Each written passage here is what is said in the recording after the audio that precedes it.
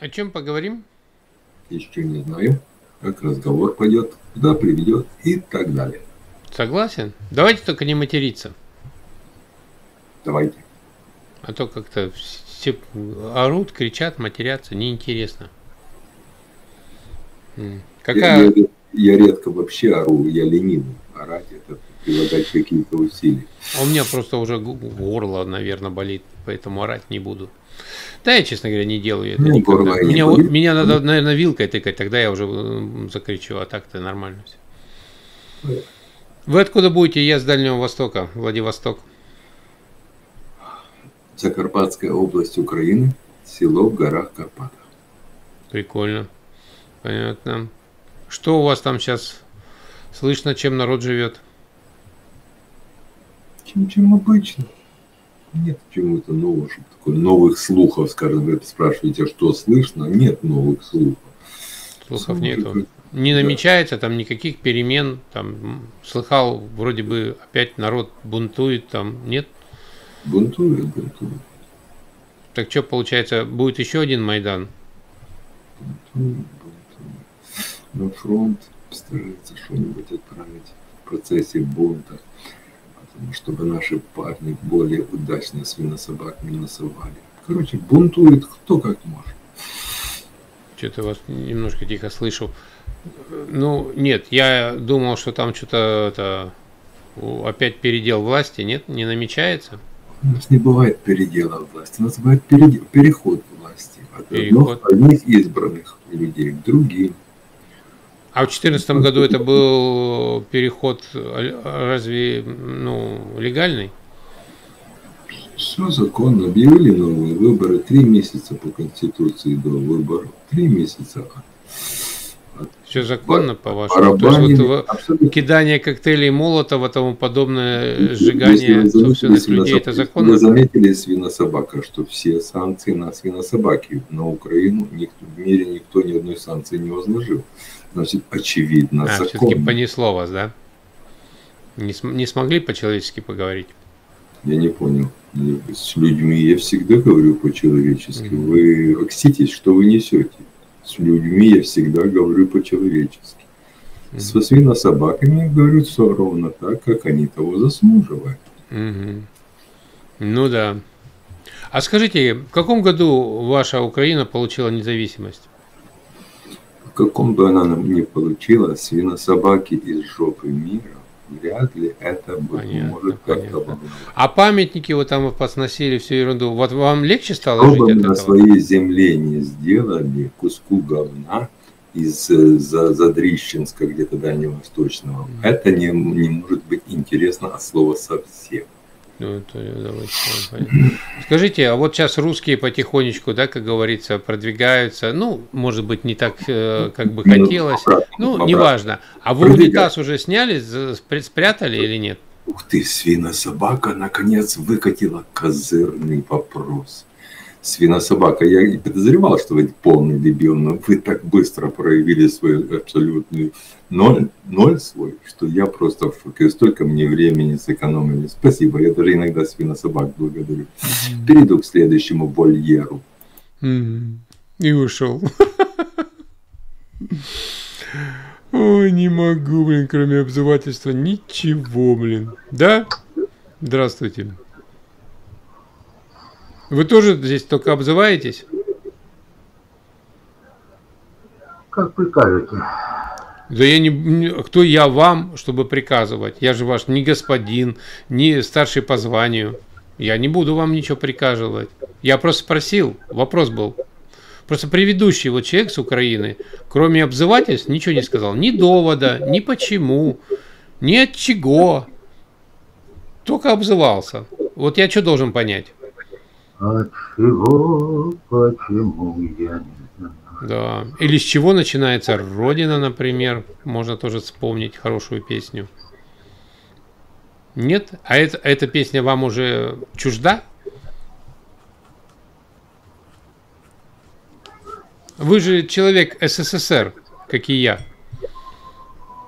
Но половину песен свернули. Что не так? Извините, вы больной, получается? Не. Че вы машете? Что? Мертвый родился. Ты мертвым родился. Понятно. Плохо совсем с вами стало на старости лет. Позабывали все, да? Как комсомольцем были, пионером. Как героев, как говорится, почитали нужных, которые освобождали Украину.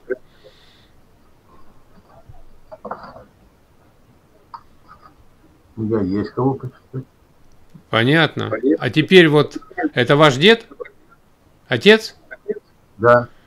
А ваш отец бы сейчас что сказал по поводу того, что у вас творится на Украине? Вот бы ты пиздюлей вломил бы так, чтобы ты 10-му заказал бы. А я уважаю людей, которые защищали Украину, особенно в Великой Отечественной войне. И ваш отец, наверное, бы перевернулся бы сейчас хоть где, узнав, что у вас 9 мая, а теперь 8 мая. Разве не так? Когда 9 мая начали отмечать как праздник? 9 мая начали отмечать 9 Когда мая. начали отмечать 9 мая как День Победы? Когда? Вы хотя бы вопрос правильно задайте. Если вы хотите сказать, когда стал 9 мая, если вы хотите... В каком году? 9 мая начали отмечать в 1945 году 9 мая. А если вы хотите спросить, когда он стал выходным днем, то так и спросите, когда он стал выходным днем. Так что успокойтесь, блин. Тоже мне. Еще портрет показывайте. А у вас теперь символы, советские символы, с которыми ваш отец шел, как говорится, через все эти фронты, освобождая вас, вашу в первую очередь страну. Понимаете? Теперь запрещены. Это нормально? Какие символы? Как какие? Знамя красное, например. Даже на День Победы, 9 мая, нельзя его, понимаете ли, пронести над Киевом. Да не только над Киевом, вообще в Украине. Я уж молчу про георгиевские ленточки и все остальные символы. Декоммунизация. Это правильно, по-вашему? Это бы понравилось вашему отцу? Да. Да вы чё? С него бы срывали ордена, вот эти все советские. Это бы ему понравилось? А с кого у нас срывают ордена? Да со многих людей срывали ордена. С кого? С кого? А вы посмотрите даже ваши видео Еще раз, на 9 мая. Назови хотя бы раз, чтобы когда-то ветерана кто-то обидел. Да? Не ветерана, не ряженых, а ветеранов. А, не ряженых. Да. А люди, которые, получается, вышли в форме и со своими тоже медалями, неважно, за что они их получили, и просто потому, что они почитают ветеранов, значит, с них можно срывать, да, ведь это самые ордена? Сколько лет сейчас самому молодому ветерану войны? Да вы что, совсем чеканулись там? По-вашему, 9 мая должно быть только для тех, кто воевал, а для тех, кто помнит, для вас оно в первую очередь должно быть. Если сынишка вырос, блин, козел, блин. Если медали, отвечаешь за все. Угу. Если какой-то поц... Я думаю, ваш отец бы вас лично задушил бы за вашу позицию, как сейчас. Он не приходит к вам во сне. Сколько лет самому молодому ветерану сейчас? Да это-то тут при чем? А потому что... И что, не надо отмечать праздник, что ли? Ряженых у нас гоняют.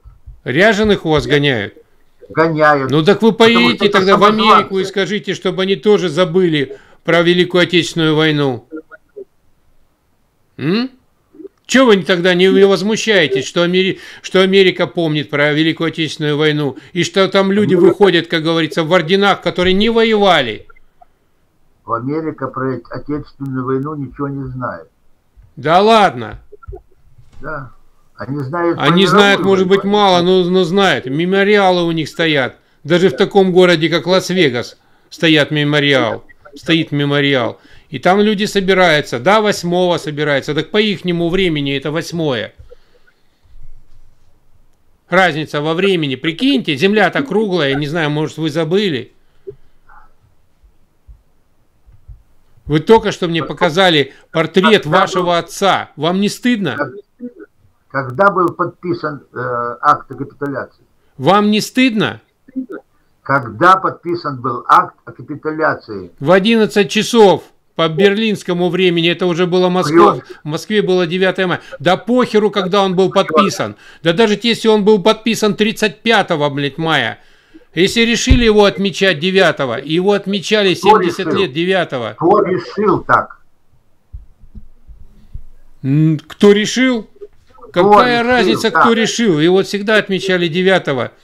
Ты рос и отмечал 9-го. Твой отец отмечал 9 мая. Твой отец отмечал 9 мая, 9 мая. Вот же гады выросли, а. Еще раз говорю, 8-го всегда. Никогда твой отец не отмечал 8 мая. Никогда. Не ври. Портрет еще держишь своего отца. Тебе не стыдно, блин? Иди повесься к чертовой матери, блин. Вырос бандеровец, блин. Предложить тебе хуй отсосать. Да, бандеровец хренов, блин, нафиг. Вообще, спрячь портрет своего отца и не позорь его, блин. Гад, блин. Твари, блин. Просто ненавижу, блядь, нафиг, гаденыш. Извините, народ, что-то я сорвался. Потому что вот когда... Ладно, еще молодое поколение, когда вот такое позволяет. Еще могу понять. Ну этот, блин, держит, главное, портрет рядом под рукой, блин, своего отца, который весь в орденах, как говорится, в заслугах, блин, нафиг. И сидит гаденыш, бандеровец, блин. Это вообще что такое, блин?